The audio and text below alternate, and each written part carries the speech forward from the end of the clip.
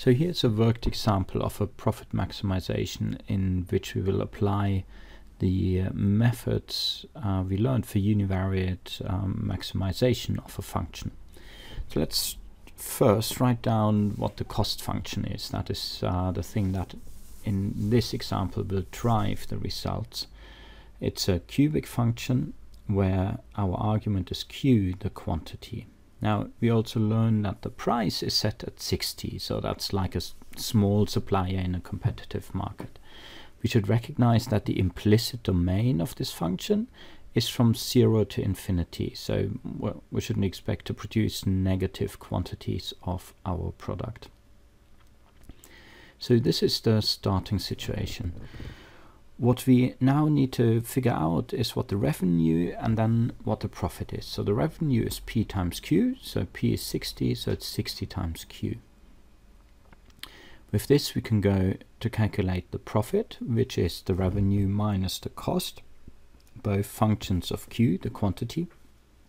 And if we now substitute into this formula what we know about the revenue and what we know about the cost, we will find the results. Remember, the cost function is this cubic function which we have up here. So let's merely substitute for the revenue and the cost. So we have 60q minus, and then in parentheses, the cost function. So it's important that you use that parenthesis, alternatively that you realize that the signs in the cost function change. As we have two terms in q, we can slightly simplify that. We're left with minus q cubed plus 16q squared minus 40q. That's because we have 60q and minus 100q, so that's 40q minus 100.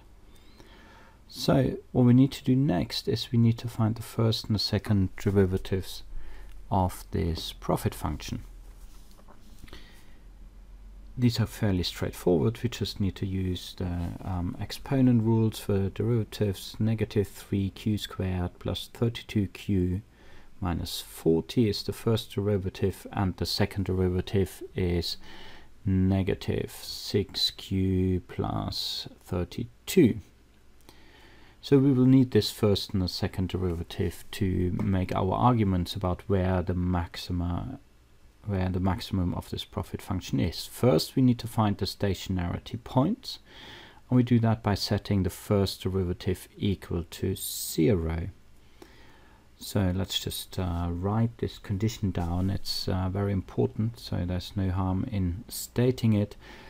Negative 3q squared plus 32q minus 40 is equal to 0. So now you need to solve this quadratic equation.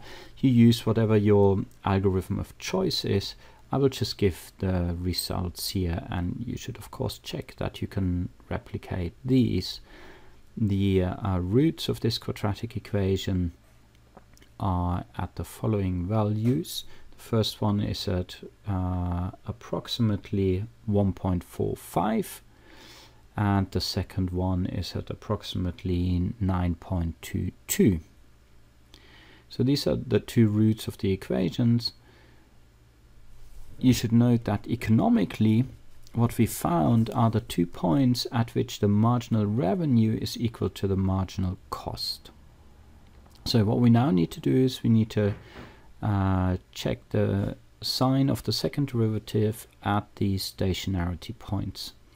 So we'll just plug in our two roots, 1.45 for instance, for starters, into the second derivative, which is here. So you can see 6 times 1.45, that's less than 12, so we have approximately negative 12 plus 32, so that's something positive. That's all we need to know, is it positive or negative? And let's calculate the second derivative at the second root, 9.22. So we have 6 times approximately 9, so that's 54, a bit more. So we have minus 54 plus 32, so that's negative. So we know that the second derivative at this second stationarity point is negative. Now you can also think of the behavior of the second derivative as we go beyond our two stationarity points. That will make graphing the profit function slightly easier. So if you go to the left, smaller values of 1.45, you'll see that the second derivative is larger than 0.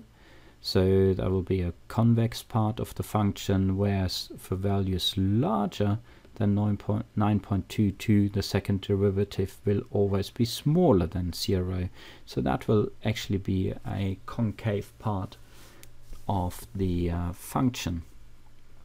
So from this information, in particular the sign of the second derivatives at the two stationarity points, we can conclude that we have at q equals 1.45, or I call it q0 equals 1.45, this is a local minimum because the second derivative is larger than 0, and at a quantity of 9.22 we have a local maximum. So why do we say it's a local minimum and maximum? Firstly, we have a closed set here because our domain finishes at 0 and includes 0. So we know we really have to look at the value of the profit function at 0 itself. But even if that wasn't the case, we have discovered from the argument above that our profit function has a concave and a convex region. So our sufficient conditions for global optimum isn't given. So to find out where the global profit maximum is, we now also need to check the value of the profit functions at both the stationarity points and at our boundary points, which in our case is just the quantity of 0. So that's this is because we have this closed set, but also because we weren't able to establish any of the sufficient conditions for a global maximum. So here's our profit function. It's actually also at the bottom of the screen. We will have to plug in 3 values into this profit function. Let's start with the boundary point 0. That's particularly easy because then the profit will just be negative 100. At the first stationarity point 1.45, if you plug this in as q, you will find that the profit here is negative, and it's approximately, actually I'm just using rounding, so I just use equal, and these are rounded numbers, negative 127.4, and the profit at the second stationarity point is 107.6. So from these 3 values, these are the 3 important points of our functions, the boundary point and the 2 stationarity points. We can just plot them into our diagram, and we should of course note that the profit at a quantity of 0 just reflects the fixed cost of negative 100. Now our profit function is going to look something like this so far, and for values of q larger than 9.22 it will bend down the function.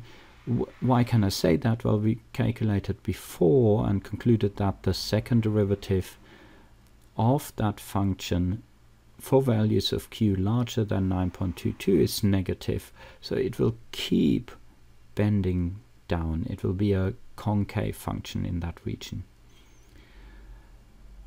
So this is clearly our maximum, our profit maximum. We know that at this profit maximum the marginal cost is equal to the marginal revenue. We found a second stationary point. Turns out here is the marginal cost is also equal to the marginal revenue, but it would produce hefty loss. So this concludes this profit maximization example.